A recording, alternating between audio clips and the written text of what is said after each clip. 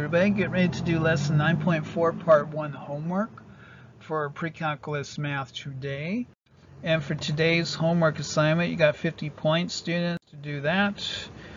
And we start out here with fill in the blanks, and then you have a question here, your question here, fill in the blanks here, and write out a question here. 8 points, page 1, page 2, match the set, so match A, B, C, and D to, what is it, 5 through 8. So here's 5 and 6.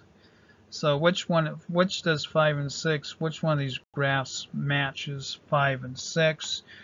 And then 7 and 8 goes back to page 1, or rather page 2. And then page 3 here, using parametric equations, consider the parametric equation x equals 4 cosine squared t and y equals 4 sine t.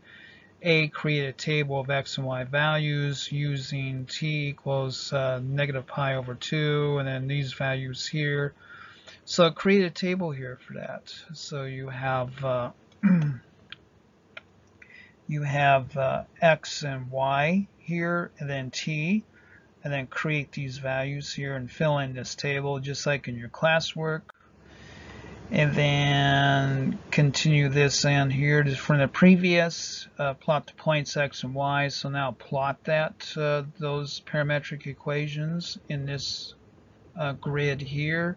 Describe the orientation of the curve here. Then C, use your graphing calculator to graph the curve represented by the parametric equations here.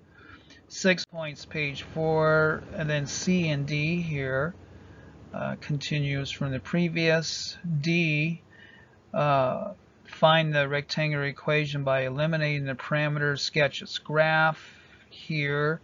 How does the graph differ from those in parts of B and C? So put that here, and this is your D here for that. And then page 6 here, 11 and 12. 11 and 12. 12 is the next page. Determine which set of parametric equations represents this graph here.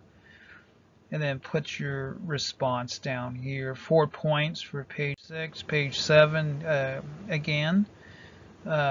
Which one of these set of equations describes this graphic? Page 7 of your homework, and that is your 9.4 part 1 pre-calculus math homework. Email me here, animatedpowerpointmathvideo@aol.com for homework sheets, etc. Thank you very much.